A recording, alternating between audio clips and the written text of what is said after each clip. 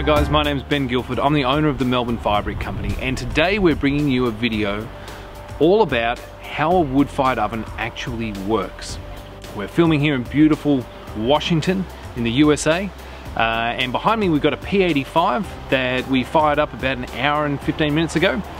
So it is getting nice and hot, and we're going to use that to demonstrate to you how a wood-fired oven actually works. One of the most common misconceptions about wood-fired ovens is that you're cooking from the heat of the fire. And today I want to be really clear about that and say no, you're not cooking from the heat of the fire. You're actually cooking from the heat that's stored in the walls and the floor of the oven. You're not cooking from the heat of the fire. I know that sounds silly, like it's a wood-fired oven. Surely I'm cooking from the heat of that fire. And you sort of are. But you're not cooking from the direct heat of that fire. Most of the heat that's cooking your food is actually the heat that's stored in the walls and the floor of the oven. And to demonstrate that, what we're going to do is we're going to take our oven behind us, which we've got fired up, red hot, ready to cook pizza, and we're actually going to take all of the fire out. We're going to empty it completely, scrape it out, clean the floor, and then I'm going to cook a pizza in there, and you're going to see that it's not the fire itself that's doing the cooking, it's the heat that's stored in the walls and the floor of the oven.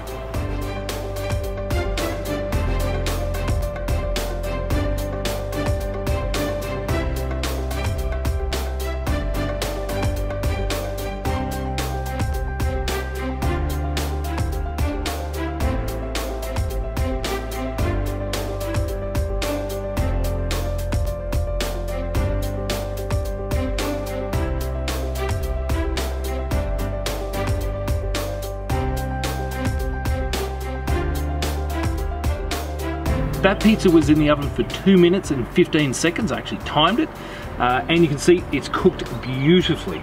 A pizza cooking in an oven without any fire in it. And how was that happening? That was happening because the dome of the oven was already heated up, as was the floor. Now that is what's called thermal mass. You heat up the thermal mass of the oven, so that's the dense material that makes up the walls and the floor of the oven.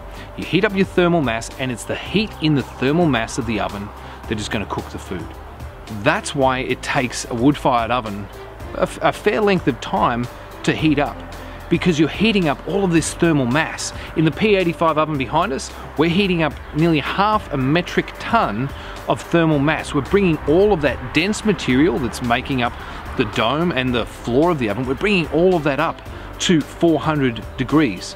And so even if we take the fire out, it doesn't cool down to 20 degrees. No, it stays hot because you've heated up 1/2 ton of material.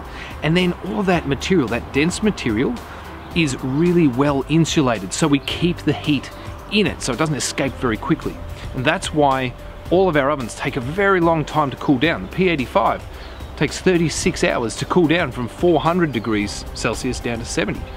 Because it's storing a huge amount of heat in the walls and the floor of the oven, in the thermal mass. So remember guys, how a wood-fired oven works is you're cooking from the retained heat that's stored in the thermal mass of your oven. You're not cooking from the direct heat of the fire, you're cooking from the heat that's stored in the floor and in the dome.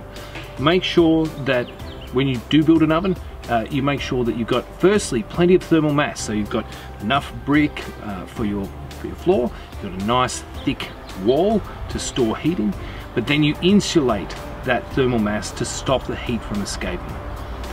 So that's the principle of thermal mass. Think of it like a big thermal battery. The bigger the battery is, the longer it takes you to charge it up, but it's got more energy stored in it as a result.